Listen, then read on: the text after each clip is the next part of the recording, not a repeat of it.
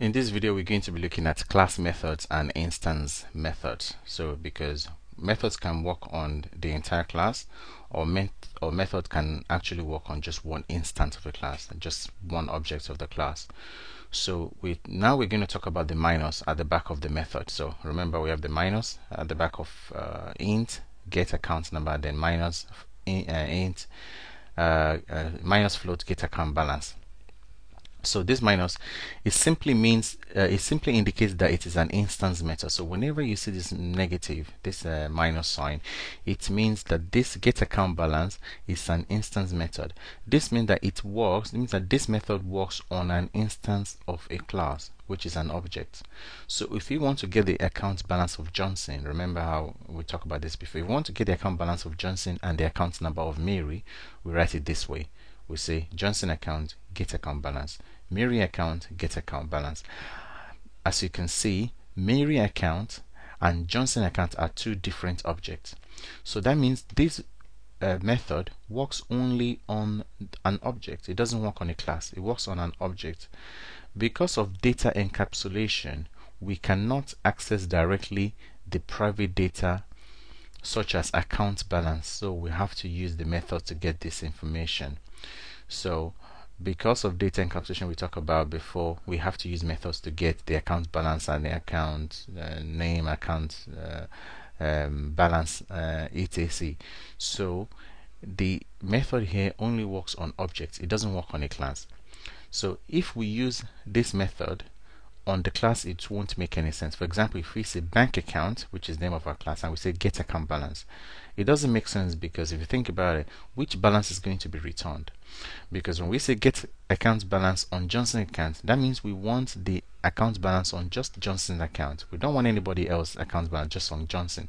So the negative sign, the minus sign, means this method will only work on an object and it doesn't work on a class.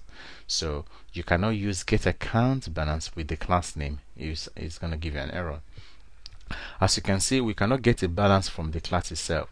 We have to use this method with individual objects, and this is why it is called an instance method, which means the method is used with an instance of a class. It is used with an object.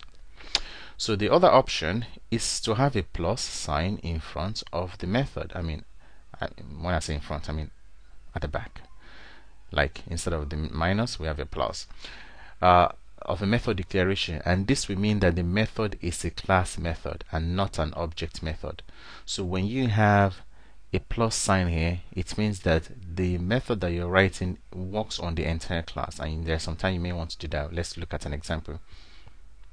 And this means that the method is a class method and not an object method. Think of a possible method that can be used with an entire class. One example is, for example, the bank has made so much money and they want to credit every account with a bonus of £100. Let's say the bank wants to give every account holder £100. So instead of applying the money directly to, don't let me use directly there. So instead of applying the money to each individual object, do you know that's going to take a long time? If you say Johnson account, credit account £100, then you call Mary account, credit account £100, then you call Tyson account, credit account, credit account £100. So instead of applying the money to each individual object, the bank can simply apply the money to all the accounts at once. We can declare the class method as, so don't take this with a pinch of salt. It might not be the way you actually write it in the program, but just to give you an idea how it will look. So we write the class name, then we credit all accounts with £100. So that means when we're declaring our credit all accounts method inside the interface file, we will say plus void credit account blah blah blah. You get the idea. So this is because the plus sign means it's going to refer to the bank account itself. So let's look. Another example is if you want to find out how many accounts has been opened in total. this can be done through the use of class method like this. So if you want to find out how many accounts have I opened in total, like how many accounts does the bank have, so you can say bank account, which is the class name, then you send in total number of account, which is a method that works on the back on the back class itself, on the class itself, and it's going to give you, it's going to return, you know. So just like a good naming convention, we say get total number of accounts.